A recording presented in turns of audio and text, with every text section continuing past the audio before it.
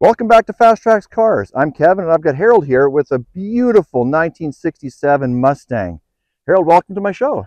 Oh, it's glad to be on here. Thank you. Tell me a bit about your car. It's a 1967 Mustang, Mm-hmm. and I've owned it for 25 years, Yeah. and I've had it on the road after restoring it for 10 years now. 10 years. Yeah. So it's a long-term restoration for you. It's 10 years to restore. Well, that'd be 15 years where I took it apart, basically, and then of those 15, 3 were putting it back together. Right. So what did you do to the car? Obviously, when you first bought it, it was in, what kind of condition was it in? It was in very poor condition. Very poor, yeah. Probably questionable whether it should have been restored or not. Really? That bad? Right. Yeah, what was wrong with it?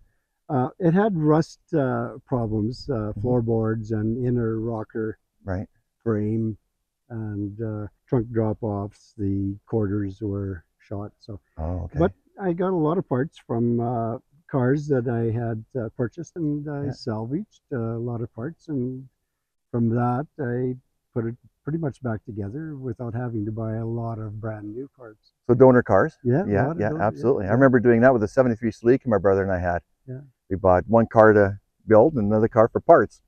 So unfortunately, with those kind of cars, if you don't have the donor, sometimes you can't find the parts. That's correct. Original parts. Yeah, absolutely. Yeah. What was it like to find parts for this? Obviously, it was rust. There was some body rust as well. What was it like to find panels for that? I purchased 2 used Mustangs that were not in running order, and a Cougar. And from all that, the wires and wiring and all of the features that you don't normally find well preserved on an old car like mine, they were in pretty good shape. So good. I managed to salvage that. So it helped you a bit. Yeah. And any parts that weren't on there, you had to source out externally. What was that like? The United States. Yeah. Yeah, they carry lots of Mustang parts. Right. They still do, actually. Yeah. You told me once before that there was an issue trying to get one of the fenders or some of the fenders. What would happen there? You said before that there was an issue finding fenders. Oh, quarters? Yeah, quarter panels. Yeah, quarters. Yeah, that was unique. In the bargain finder, there were 2 quarter panels that the guy was selling. Original, he said. Okay. Promoco. So I called him, and he said, yeah, come over, take a look at them. He says, I've got it up in my garage. He brought them down, and I took a look at them, and inside was still the paperwork that they were original and under plastic, taped on the inside. They were labeled. They were labeled, yeah. Wow. I was quite fortunate there. Absolutely. So they're perfectly true. It's a blessing in disguise, wasn't it? Yes. Finding that, you bet. And what did you do with the interior now? There's a lot of work done. It's beautiful, red interior. Okay. I purchased the skins from the United States supplier. Yeah. And the foam that's underneath the skins, and I put that all together, stretched it, and for about a week after, my fingers were still sore. So you did. So you actually stretched the seats yourself. Oh yeah. Wow. Yeah. Hog rings and all the installation I did myself. That's a lot of work. Yeah, it is a lot of work. Yeah. And the back panels of the seats and the doors, they were painted, correct? Yes. This is metal. Yep. It looks like it's a fabric, and this is plastic. Right. Yeah. And they've been painted. The exterior is a Ford Sangria red. It's a 1990s or 2000 era red. Yeah. Then to go from the exterior to the interior vinyl, I had to find a color that would match or transition. Right. So the transition is basically a Volkswagen red. Oh, really? Yes. And it's painted. Yes. Beautiful work. Beautiful job. Yeah. Good choice. Yeah. Good choice.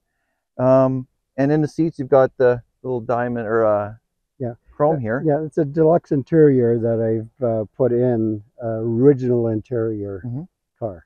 Okay. Yes, that was there originally on this year of model car. Oh yes, this is era correct. It's okay. All 1967. Okay. What you see in here is extras that Ford made for the 67. Right. Excellent. Well, that's great. That's fantastic. So it's correct. And everything functions in the car, obviously. Yes. Everything is working well. Oh, yes. Fun to drive. Yes, yeah. I can tell, yeah. It's obviously, I mean, it's a convertible Mustang. I mean, yeah. Come on. It's a warm weather car, never sees rain. I bet. Does the top come up at all, or is it always top down? No, the top comes up. If you want, we can put it up, but it's a white top. Yep. Yeah, it's a vinyl top. It's brand new, so it's electric hydraulic. Really? Okay. Yeah. Excellent. And obviously everything else is correct. It looks like you've got the correct radio in there as well. Yes. Yeah, which is nice. Yes. While the old radio was only the one channel, or AM. AM. Yep. Right. Okay. So I have FM in there by putting a FM radio in the glove compartment. Oh. And it runs AM, FM from the glove compartment to 1400 on the original AM radio. Fantastic. Very smart. You don't even know to look at it. It looks like a stock radio. No, you just, I can tune it from in the glove compartment, but it has to stay on 1400 on the original. Fantastic. And it's an automatic transmission. Yes, it is. Yep. 3-speed. 3-speed. You know what the horsepower is in the car? Well, 200. 200, which is not bad. It's not a heavy car. No. Not a heavy car at all. Have you done anything to the exhaust or suspension or anything like that?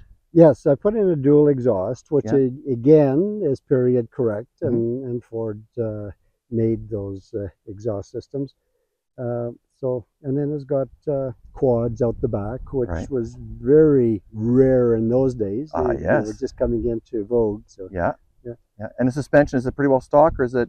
Pretty much stock. It's I've got a few GT parts which beef up the torsion bar and stuff like that. Right. Yeah, they're a little bit heavier than the original and the old original Mustang. Yeah, and nice to have, especially if you're driving it on a regular basis. Nice to have that. And the brakes, are they upgraded? Yeah, the brakes, the front is a disc brake setup. It's a Ford disc brake setup too. It's original. But not on this car. Right. It was on one of the donor cars. Right. And it's got the drum brakes on the back. So discs in the front, drums in the back. Yeah. Excellent. I know we were talking before, and you had mentioned that you did something with the steering. What did you do? Oh, it's got a the integral power steering. It goes from the pump to the steering box or the steering sector, and then it returns back to the pump directly. Yeah. So I run a standard steering setup, but the sector is powered, so it allows me to drive it very easily. Yep. And turn very easily. So it's drawing power from the pump. From the pump. Yep. Yeah. Very smart. Very, very smart. Makes it easier to drive. Yeah, and it saves on all the gaskets and seals and whatever that Ford was known to leak. Exactly. Leaking was a problem for sure. Yeah. And obviously your family's involved in this as well, and they like to drive it as well. A little bit. Or do they get to drive it? They can drive it if they want when they come. Yeah.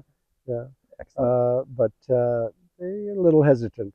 Yeah. Yeah. I can imagine. I can imagine why. Yeah. My daughter says, "That's my car. When you don't want it anymore, Dad, that's my car." So she's claimed it. She's got it. She's claimed it. That's fantastic. So what else have you had? I mean, did you always want this car? Was this a car you always wanted, or is it? The first one that I saw in 1965, I thought that's a car I would really like to have. Yeah. But I had a very nice Ford XL at that time. Yeah. So also a very nice car. Oh yes. So I I chose and purchased this when I had a chance. Absolutely. So. What other cars have you owned in the past besides this? Oh, I've had a Carmen Ghia, Volkswagen, a Chevy, Chef convertible, 61 Chef convertible, 64 Galaxy XL. Yeah. I had a Supra Targa roof. Wow. Yeah. That's a pretty unique car. Yeah. But your Chevy, was that a convertible Impala, or was it? It was an Impala. 61 Impala. Right. With it was a tough car to drive in the wintertime because they had coil spring suspension. Right. And it was like a buggy. So For sure. if you got on ice or whatever, you got a pre-sway other than what your tires are doing, and then of course that could break your tires. So you're opposite lock constantly trying to keep yourself in that perfect slide. Yeah. They didn't have a very good torsion system in those days. I know my dad had a 1964 Chevy Impala, red with a white top, red interior. It was beautiful, and he unfortunately sold it. But a car I want to get back. If anybody's watching this who knows what that car is in Kelowna, it's a 1964 red Chevy Impala convertible. I'm buying it. Somehow, one day, I'm finding you and I'm going to buy that car. No, it's great to have that in the family. My dad's always been a car guy, and because of that, you know, I'm a car nut as well. My kids are also car nuts. So, well, you have a beautiful one right there. Well, thank you very much. Yeah, I don't drive it very much. Beautiful car. You should take a picture of that before we release I will get a picture of that as well. Yeah. But yeah, no, that's fantastic. Anything else to the engine that was done, or is it fairly stock? No, it's very stock. And the heads were done, but that's basically it. Yeah.